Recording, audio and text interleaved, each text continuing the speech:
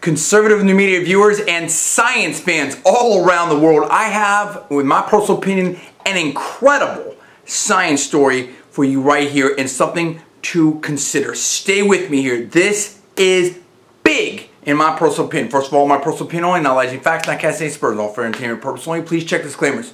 What if human beings were able to travel extremely fast across the solar system?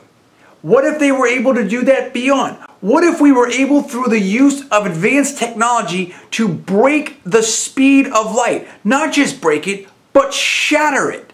Could science fiction at some point become reality? I'm talking about a warp drive. Yes, that sounds like science fiction. And yet, there is real science behind this. I want you to stay tuned and check this out. Here's the deal. Apparently, there is now some theories about being able to propel a craft at around 10 times the speed of light. That is absolutely incredible for so many different reasons. First of all, let's deal with the speed of light. The speed of light is 186,282 miles per second, I believe. I gotta double check that. I'm gonna put obviously stuff in the description below the video so you can check it out. I'm trying to remember all these numbers off the top of my head. I am a super genius though, but let's stay focused here. Okay, so 186 million miles a second approximately, obviously 186,282, fine. That means that, you know, when you're talking about, like, let's say the sun, for instance, the sun is an astronomical unit away from the Earth approximately. So it's like, I think that's around 93 million miles away. I think it's 92, you know, 0.955, something like that. So therefore, if you use the calculation, it takes many minutes for light from the sun to actually reach the Earth, okay?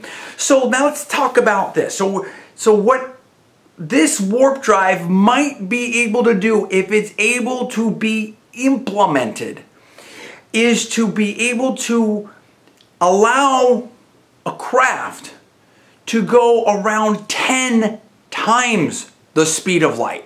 10 times, okay? That's 1.86, etc. million miles per second. Now, with that kind of speed, so many things open up right there, okay? But I'll table that for a second. Let's talk about the science. We'll get back to that. Let's talk about the science of this. How does that happen?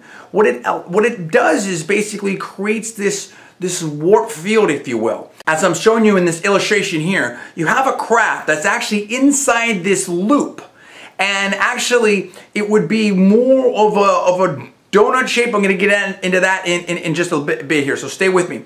So this loop, if you will, creates a field whereby the actual, within that field, time and space are basically quote-unquote flat or non-warped, if you will. In other words, you know, because of Einstein's theory of relativity, all kinds of different physics, etc., at least what we know of them now, it is not possible through normal means, if you will, under normal physics, to break the speed of light. Now, we can talk about tachyons and everything. Okay, let's just not deal with that right now. Just for all intents and purposes, in a general discussion, that, you know, we understand that now with basic science to be, you know, basically true, and certainly for objects of significant mass, etc., etc. That's the best of my knowledge and ability right now, whatever.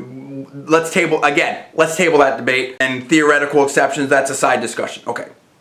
So what this does is this keeps that space around the spacecraft to be operating within, you know, the sort of normal bounds of what we know as physics, whatever. Now, the space in front of and right behind the spacecraft, that is what gets affected. The space in front of the spacecraft, time and space basically become shrunk, if you will. It kind of, you know, squished. So it's kind of like pulling it together, pulling it in, if you will, and then behind it gets, you know, pushed out, or you could say expanded, whatever. In other words, you basically increase the quote-unquote speed by not affecting the actual speed of the object, if you will. But what you do is if you like, were you thinking about time and space in dimensional terms, like on a sheet of paper? So you basically make it two-dimensional, if you will. And again, I may be getting some of this wrong. I'm trying to cram a lot of subjects and ideas together off the top of my head here with no notes. So bear with me and cut me some slack.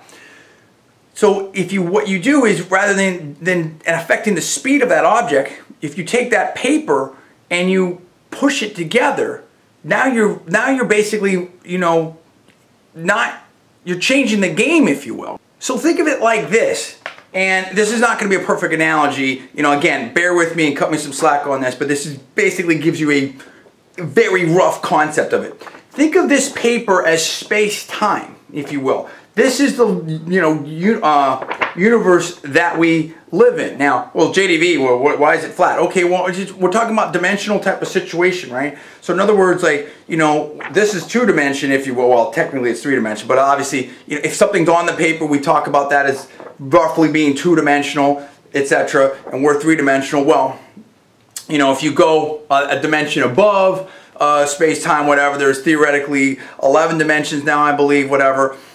Then the space-time would look pretty flat, I believe. Now, anyway, and again, let's table some of these other discussions for other stuff. We're not trying to get super technical with everything right now. I'm trying to explain this warp drive here as quickly as I can off the top of my head, so that as many people as possible can understand it. So, okay, let's say here, this is a ship. Let's say that it's the warp drive ship. My handwriting's not so great. And let's say this is the destination. We'll make it big, like a planet or something like that. Okay, so here you have, like, normally, a certain speed.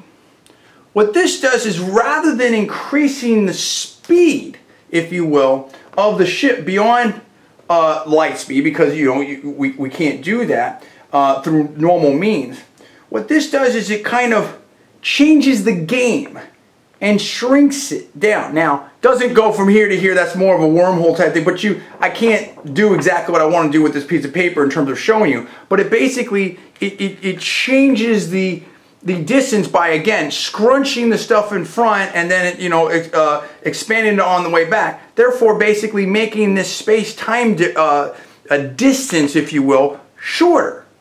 That makes, hopefully that will make some sense. So let's talk about the implications of this, if we're able to do it. Look, we've got a solar system, and again, all the planets and the bodies move around, so where everything is in relation to other things, changes constantly. But roughly, we've got the sun, that's one astronomical unit away from us. That's around 93 million miles, right?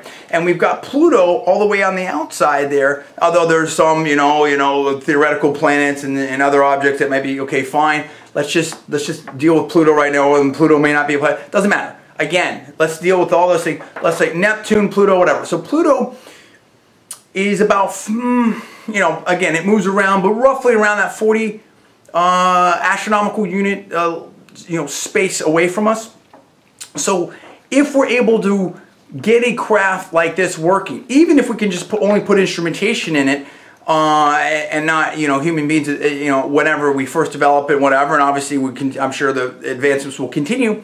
Now we're talking about, a distance that would normally take an enormous amount of time, by the warp drive standard, would now only take like around a half hour. That's amazing. Think about being able to go to Pluto, or sending information, or sending a craft to Pluto in around a half hour. I mean, forget about Mars and Jupiter and Saturn and Titan and all this type of stuff, whatever. Alpha Centauri. Alpha Centauri, I believe, is the closest star to us. It's around, if I'm remembering correctly, like what, 4.37 light years away or something like that. And there's actually different, there's Proxima, there's different stars in that system there. But so, that right now is completely, unthinkable to get out to Alpha Centauri. But if we had something like this, a warp drive that could go 10 times the speed of light, now we could make it to Alpha Centauri in less than half a year. Unbelievable. Unbelievable. So this is something, in my personal opinion, that is extremely, extremely exciting. We could talk about being able to travel around, possibly colonize the solar system that we have here. How could that possibly affect transportation on the Earth or around the Earth? I mean, this could revolutionize so many things. Are you excited about it? Number one. Number two, what are your comments on that? I mean, for someone like me that grew up watching so much science fiction and loving this stuff and being so excited about it, to hear this is it's super, super exciting. It is super exciting, and this is maybe, you know, if we could possibly get this thing done, could just totally blow open the doors to so much science and discovery and exploration and just advancement for human beings. Number three, how do you think this might come about? When do you number four, when do you think it could happen? There's so many things going through my head right now. I need you to comment on this. I'm just super pumped up about this. I want to do more research into this. You tell me where you're at on this. We're talking about warp drive technology is now theorized. Oh, sorry. I almost forgot about this because this is actually very important. This actually was theorized before, but when they theorized this before, the amount of energy that it would take to try to produce this was the size of a huge planet, okay? And that obviously, you know, isn't feasible, you know, for us. Now with modifications to make this ring around the ship more of a donut type of thing, you know, tweaking that a little bit, the amount of energy it's theorized that it would take to actually do this is now the size of, I think, one of our and I'll put the information in the description, space probes or spacecraft, something like that. So something obviously far more reasonable, and that's actually, in my personal opinion, you know, theoretically, potentially feasible. So now that changes the entire game. There needs to be, in my personal opinion, a serious discussion on this. I am, again, super excited about the science of this. I'm super excited about the potential of this. I think this could just break open so many things. I mean, being able to think about possibly breaking the speed of light around 10 times faster than the speed of light. And let's think about this. I mean, you know, if this could ever be done, and we could go 10 times the speed of light, could we even go faster than that?